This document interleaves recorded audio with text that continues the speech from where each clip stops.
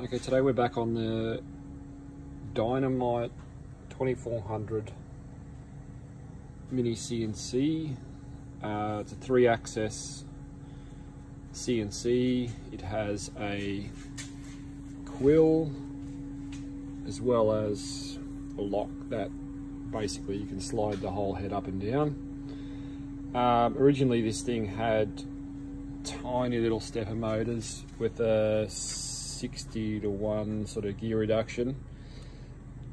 We're converting it to centroid acorn controller and direct drive closed loop stepper motors. So the stepper motors are a 3 Newton meter NEMA 24 framed stepper. Steppers online. Little bit dubious as to whether or not they're going to be big enough. It's not too much of a problem to redo the mounts and increase the size if I need to, but we're going to give these a go. Now,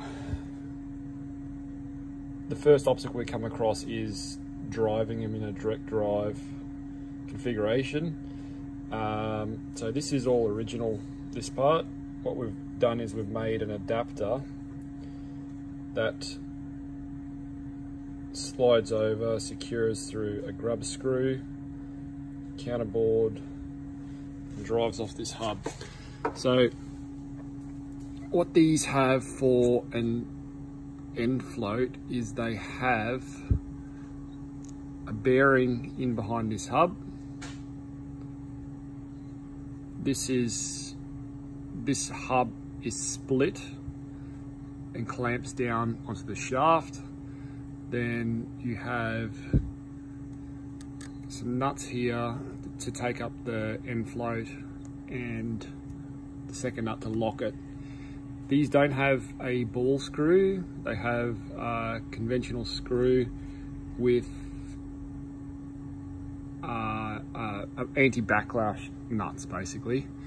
So in order to get this to drive, direct drive, and maintain the backlash adjustment, you could say, there's a turned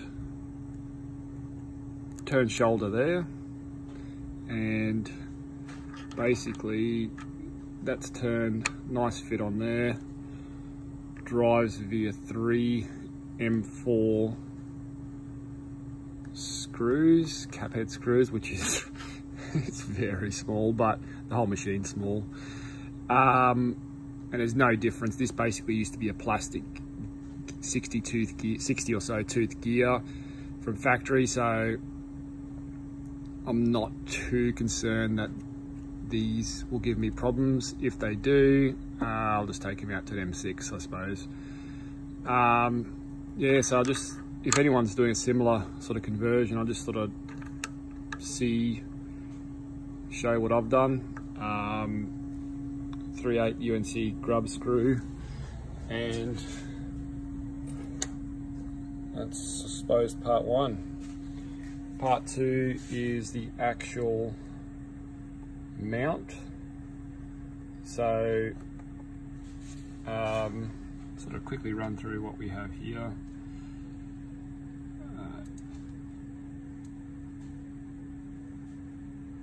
Fairly simple and basic. I was going to make him out of cast iron, but I think I'll just make it out of aluminium, due to not wanting to put an excessive amount of load and weight right out here and potentially influence on the waves. I mean, this thing's pretty good condition, all things considering.